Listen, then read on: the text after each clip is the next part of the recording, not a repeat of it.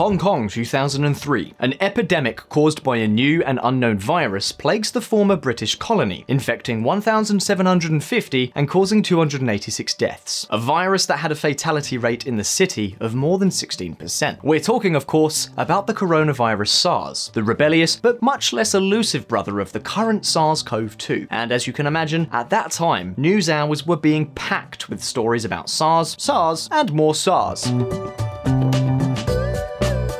What no one could have imagined is that 17 years later, the city of skyscrapers par excellence was to be plagued by not one, but two new pandemics. That of the new SARS-CoV-2 and that of Xi Jinping's totalitarianism. And it is precisely this second pandemic that we're going to talk about today on VisualPolitik.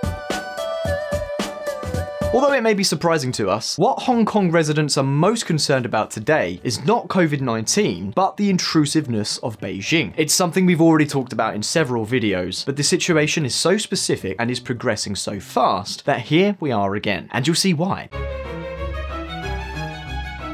In 2019, Hong Kong made headlines for the numerous protests that broke out, following Beijing's attempt to impose an Extradition Bill, a law that would have allowed Xi Jinping's regime to bring any Hong Kong resident charged with alleged crimes to China to be tried in the Communist Party courts. Well, what is now coming at them in 2020 could be much worse. China intends to get the so-called national security law into operation as soon as possible, a law that puts issues such as extradition and Chinese interventionism back on the table in Hong Kong's judicial system. A system that should supposedly operate completely freely and independently until at least 2047.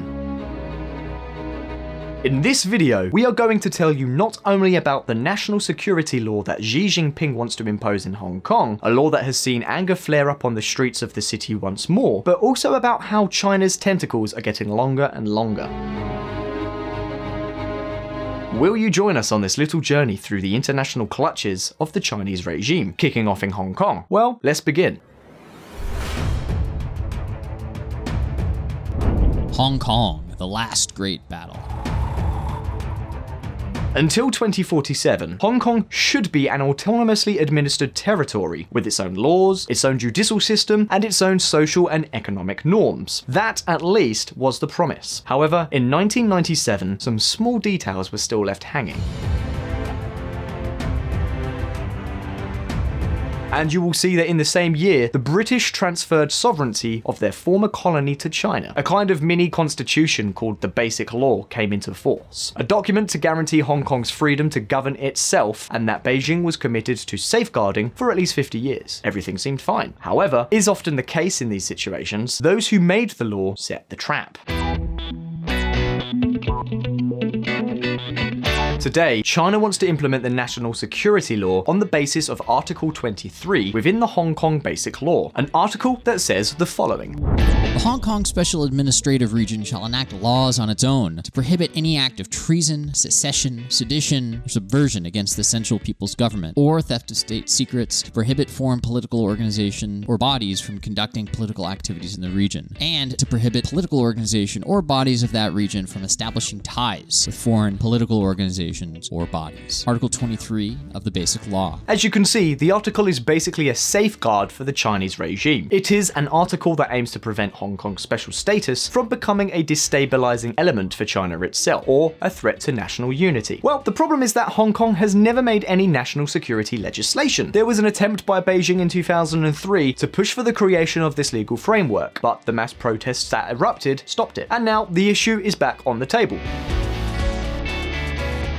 Of course, at this point, you may be wondering, but why is there so much trouble if, in fact, it is something that Article 23 of the Basic Law itself says? Well, my friends, the key is in the words. The Hong Kong Special Administrative Region shall enact laws on its own in this Article 23. Basically, the problem is that Beijing's new plan is about skipping that small detail.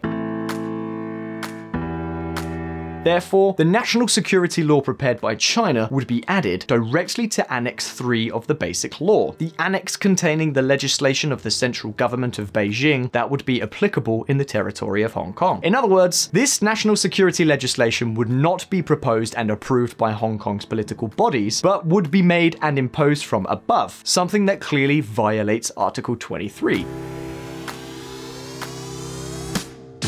or if you like, a coup. And of course, this new law would allow, among other things, for anyone Beijing regarded as a rebel, dissident, activist, or simply a political opponent to be judged directly by the courts of the Chinese regime. Courts that are not independent and that are controlled by the Communist Party of China itself.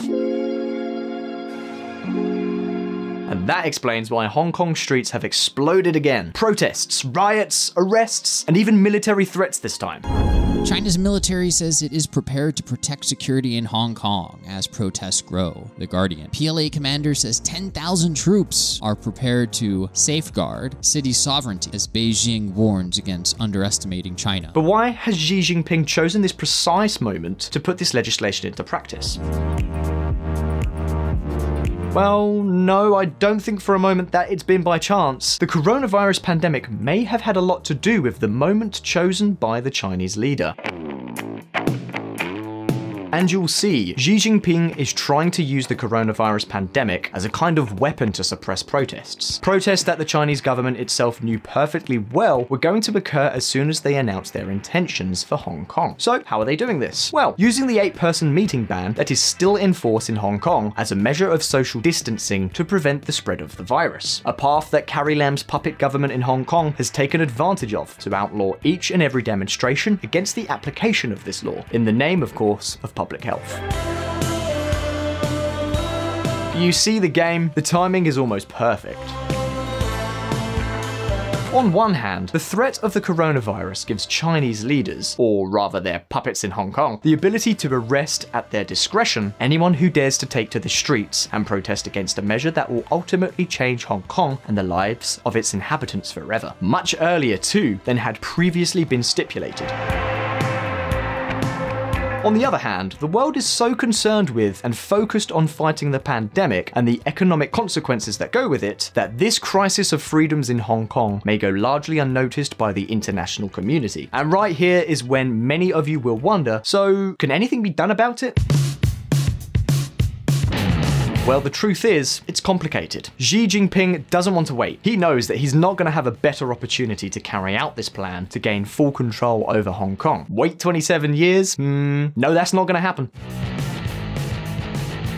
However, despite everything that is happening in their own countries, some are already considering changing policies in the event that this measure is implemented. But the truth is that their ability to act is very limited. For example, the United States, with a $66 billion a year trade relationship with Hong Kong and a myriad of business interests, is the country that would be most affected by this issue. Many investments would be paralyzed and many companies would leave the city due to legal and social uncertainty, which would substantially damage the good business relationship enjoyed up until now. That's why, against this political scandal playing out in slow motion of a dictatorship like China taking control of one of the traditionally liberal places, that's why Washington has raised the tone of its threats. He said to me that he's displeased with China's efforts and that it's hard to see how Hong Kong can remain a financial hub if China takes over. Big action was taken today by the Trump administration against the Communist Chinese Party. Secretary of State Pompeo notifying Congress that Hong Kong is no longer autonomous and no longer warrants special treatment under U.S. law.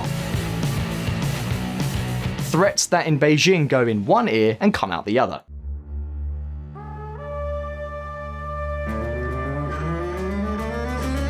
Interestingly, the country with perhaps the most capacity to act against this action by China would be the United Kingdom. The former British Empire could undermine Beijing's ability to control Hong Kong residents if, for example, it decided to grant the status of British overseas nationals to those residents born after the colony's surrender to China in 1997. That is to say, there exists a type of second-class British nationality granted to Hong Kong residents born before 1997, which entitles them to a British passport, but not, for example, to live or work in the UK, and this could be expanded. Even so, the scenario seems very complicated, and everything indicates that we are witnessing Hong Kong's last days of freedom.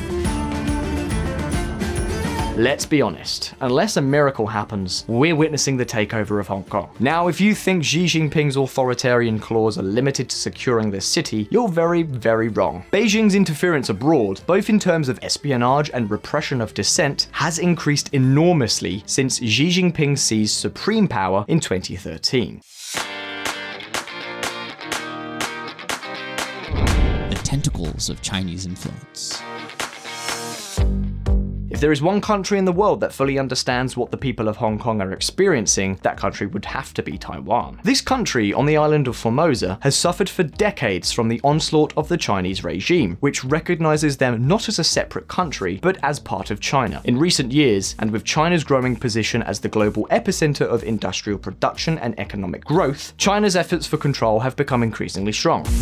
Taiwan's election thrown into turmoil after claims by alleged Chinese spy, the diplomat. Taiwan detained 2 Chinese executives over election influence allegations and proposed an anti-infiltration bill after confessions from Wang Liqiang. We discussed this in a recent video that we'll link for you here. China tried to influence Taiwan's January elections to prevent the current re-elected sovereign president, Tsai Ing-wen, from winning again.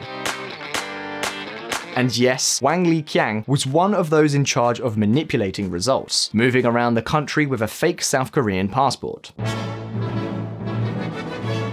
We're talking about a former spy who served in the intelligence services of the Communist Party of China from 2014 to 2019, and who specialized in Hong Kong and Taiwan affairs. Now, after defecting, he lives in exile in Australia, and from there, he has given many details about the growing reach of China's tentacles in institutions and companies in many countries, institutions such as universities. They, pro-Chinese regime students, have infiltrated into all Hong Kongese universities, including students' associations and other students' groups and bodies. Some of the mainland Chinese students, if they are given some petty favors and benefits and opportunities to attend some occasions, they would be willing to work for us. Wang Liqiang, alleged Chinese ex-spy. Friends, the Chinese government is rapidly learning to move like a fish in water, navigating that shadow world that involves intelligence, infiltrators, and bribes. China's reform over the past 40 years, along with its economic takeoff and openness, has had very positive effects, not only on hundreds of millions of Chinese, but for virtually everyone on Earth. It's something we've talked about many times. Unfortunately though, with Xi Jinping, a more nationalist China is gathering strength, taking backward steps regarding civil liberties. China's lack of respect for legality in Hong Kong and its attempts at political meddling in a consolidated democracy like Taiwan are good evidence of this. From the VisualPolitik team, we want to show all our support to the people of Hong Kong who are struggling to hold on to their freedom. And now I ask you a question. How do you see China's growing authoritarian and political role? Do you think that we should worry? Or do you think that it will be temporary and not disrupt the advances that China has made in opening the country over the last 4 decades? Leave your answer in the comments. So I really hope you enjoyed this video. Please hit like if you did, and don't forget to subscribe for brand new videos. Don't forget to check out our friends at the Reconsider Media podcast. They provided the vocals in this episode that were not mine. Also, this channel is possible because of Patreon and our patrons on that platform. Please consider joining them and supporting our mission of providing independent political coverage. And as always, I'll see you in the next video. If you want to learn more about politics and world affairs and hear some more of my lovely voice, come check out the Reconsider podcast, where we don't do the thinking for you. Find Reconsider at www.reconsidermedia.com or on Apple or Google Play or your favorite podcatcher.